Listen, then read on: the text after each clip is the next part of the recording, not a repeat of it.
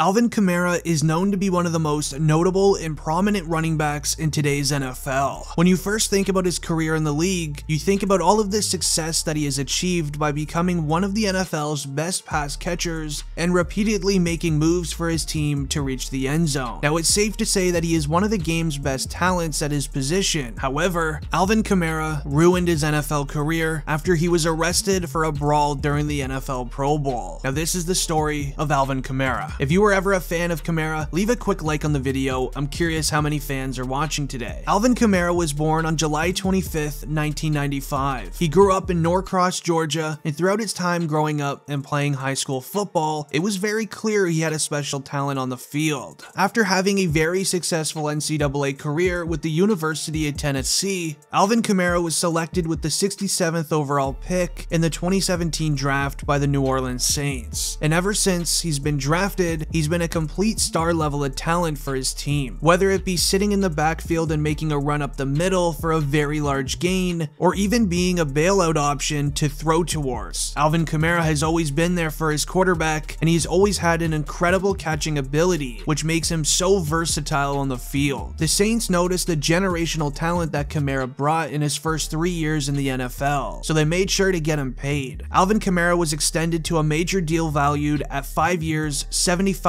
million, including $33 million in guaranteed money, which made him one of the highest paid running backs in history. It's just so that he is capable of doing so much on the field, and anything he's required to do at his position, he makes sure to do it. Now, Alvin Kamara had posted a ridiculous average of over 1,500 yards this season with 67 touchdowns across his 5 years in the league. He's even got a list of very impressive accomplishments, from being named Rookie of the Year in 2017, earning a Pro Bowl status in all 5 seasons, and even becoming a 2-time second-team All-Pro. And Alvin Kamara even tied the record for most rushing touchdowns in a single game in NFL history, reaching the end zone 6 times against the Minnesota Vikings in 2020. Now, you may be wondering, with Alvin Kamara having all of these crazy statistics, being one of the highest paid, and being one of the most skilled running backs in the NFL, how did he ruin his career? Now, this brings us into the story of what happened on the night of February 5th in downtown Las Vegas. Now, just like every year in his NFL career up to this point, Kamara was selected for the NFL Pro Bowl, and this year's Pro Bowl was taking place in Las Vegas. Now, with Vegas being known as one of the best cities to party in, Alvin Kamara decided to spend the Saturday night out in the city before the Pro Bowl the next day. Alvin Kamara, with a group of friends, arrived to the Cromwell Club in the afternoon, where he was very excited to have a day off and enjoy out being with his friends. However, his time at the club would definitely not go as expected. After a long day of being at the club and partying, Alvin Kamara was preparing to exit the club as he waited by the elevators with his group of friends. This is when a man by the name of Darnell Green was also heading to the elevators to exit the Cromwell. Now, once Darnell Green was waiting beside Kamara and his group, he began a conversation with them. However, things began getting heated between the man and Kamara's group. It hasn't been released to the public on exactly why things started to turn physical during the conversation, but Alvin Kamara alleges that Green began calling his friends names and saying rude things. This made Alvin Kamara and his boys began going after him. Now, keep in mind, this is only alleged from Kamara's side of the story, but this is when the brawl actually does start happening, and things got bad very quickly for Darnell. So let's hear his side of things on how it happened. Now, after the incident happened, Green got badly injured. He spoke to law enforcement to recollect what happened at the Cromwell. Detectives released the information from the interview to the public afterwards, and it was reported that he says Green states that he was on his way leaving the club for the rest of the night. He was making his way to the elevator, and there was a group of people waiting as he started a conversation with one of the men. As soon as the elevator door opened, Green and the group that he was speaking with began walking towards the opened elevator door. One male in the group, who was later identified to be famous running back Alvin Kamara, put his hand on Green's chest, stopping him from walking walking into the elevator. Green then pushed Alvin Kamara's hand off of his chest to allow himself in. Green stated that after he took his hand off, this is when he was pushed very hard by the entire group, causing him to stumble backwards and began getting hit by multiple people. He then lost consciousness on the club floor. The only description of the suspect that he could remember was described as being a male in his 20s, approximately 5'10", muscular, and had either dreadlocks or braided hair. The suspect was either wearing a gray shirt or a gray sweater as well. Now, once the entire brawl was done and over with, the police began investigating by heading to the Cromwell to review the security footage. Now, it did prove to be incredibly helpful, and with Kamara being a very famous public figure, he was one of the first of the 4 suspects to be identified in the video. Unfortunately, we can't provide any pictures of Kamara in the surveillance video due to that not being released to the public yet. But law enforcement officials state that Kamara had allegedly hit Darnell Green a total of 8 times. That is clearly seen in the video, with one of them purposely being after Green when he was already unconscious on the floor. One investigators recognized Kamara in the video. They followed him then on the security cameras until he left the Cromwell that night. It was then discovered that him and his group were picked up in a limousine, and they ended up questioning the driver of the car after getting the license plate from the security footage on the outside of the club. Now, he states that he took Kamara and his friends to the Videra Hotel in Las Vegas, where they then presumed stayed for the night. And with the detectives obviously knowing who Alvin Kamara was, they knew that he would be showing up to the NFL Pro Bowl the next day, which is where they set up a trap to arrest him. Now, in the morning of February 6th, Alvin Kamara woke up and got prepared for his game at the NFL Pro Bowl. He showed up to the stadium like nothing even happened. Now, rather than law enforcement arresting him before the game, they actually decided to allow him to play in the game. It would cause less of a distraction and wouldn't ruin the game for many people around the world. So they contacted the NFL security team to let them know about the situation, and that's when Roger Goodell actually spoke with law enforcement. Roger then posted his statement online saying, "Our security team was contacted by the police in Las Vegas just prior to the game, saying they would like to meet with Alvin Kamara after the game. Now, our team made sure that that happened, so our security team did what they were asked to accommodate them." Now, once the game wrapped up, that's when the police then began speaking to Kamara, asking him about the night prior, to which Kamara tried to say that Green started the brawl and went after one of his friends. So in retaliation, Kamara only went back after him, and that's when he tried running away. However, law enforcement shut this down quickly by stating, "The video disputes this. The man was not running away, but had in fact just been hit by Kamara's associate, and then Kamara immediately went after him." They then took Kamara into custody, where he was then sat at the Clark County Detention Center throughout the night, until the morning of February 7th, where he then posted his $5,000 bond and got a court date set in March. Unfortunately, his court case is still ongoing, and he has had 2 court dates being March 8th and April 25th, but both of them have been delayed, and it stands currently that his next scheduled court date is for August 1st. Now, although the consequences could be massive for Alvin Kamara if he doesn't accept a plea deal before he heads to trial, as he currently faces the felony charge of a physical altercation resulting in substantial bodily injuries. And in the state of Nevada, the repercussions for this charge carries a possible prison sentence of 1 to 5 years and a mandatory $10,000 fine. And even if Kamara is lucky to have his charge dropped to only a misdemeanor of conspiracy of causing injuries, then it can still carry a prison sentence of upwards to a year and $2 grand in fines. Like the damage that was done to Darnell Green in this case, that was also very bad, as it was reported by law enforcement saying Green sustained an orbital fracture on his right eye. He was told there's a chance that he may need surgery. His eye has been so swollen so much that he can't even open it, and the lower orbital bone is what helps support the eye to stay in place. So with a fracture of this sort, it can limit movement of the eye, cause double vision, and other possible vision issues throughout his life. Now, like this event, it could have literally changed Green's eye for the rest of his life, the same way that it's going to affect Alvin Kamara's whole entire NFL career. Now, even if Kamara is lucky enough to escape prison, he will also have to have some sort of discipline from the NFL, being a suspension, or even just an entire ban from the league for 1 to 3 years. But Alvin Kamara has seriously ruined his NFL career from this incident. This could have easily been avoided, and if you believe that too, leave a like on the video and don't forget to subscribe if you're new.